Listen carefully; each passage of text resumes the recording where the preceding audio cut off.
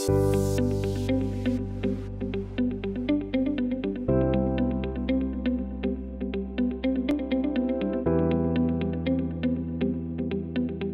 a dog or a cat comes in and we are worried that it may have eaten something it shouldn't have, first we'll give them a checkup, feel the belly, see if we can feel anything inside, see if there's any signs of pain. And then an x-ray is usually the first step to seeing if we can see anything. Sometimes we can, sometimes we can't.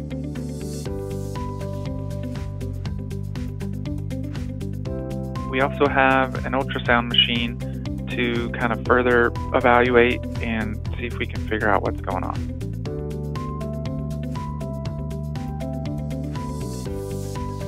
Yeah, we perform that procedure quite often and take care of the animals as far as what they need.